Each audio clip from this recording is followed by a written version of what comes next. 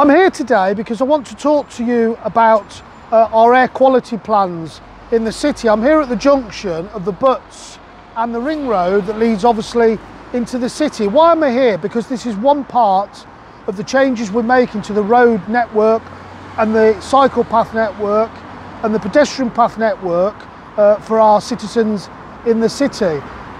Just going back a bit, a number of years ago, 2 years ago or so, the government decided, following 3 court losses they'd had in the highest courts in the land and in Europe, that they had to do something about air quality in our country.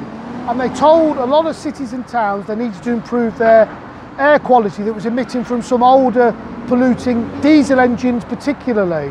Coventry was one of them. The government solution was to bring in what they called a clean air zone, which in effect means charging you and me to use your roads in your city, and in Coventry in particular, because we're so compact and small, that would have meant most of the roads that lead to the city centre from the suburbs where you live would have incurred a charge. I didn't think that was the right thing to do, so we've come up with a number of solutions where we're going to modify junctions, we're going to make it easier for people to cycle, we're going to make it easier for people to walk, and we're going to encourage other greener forms of transport as well, but we're not going to penalise motorists or residents for using their roads. And one of the proposals is to clean up this area, actually cover up the subways as well, and actually the road we're here now will go straight through into the city centre. It means that it stops congestion, traffic keeps moving, and that means that any emissions disperse much quicker than they would do in stationary traffic.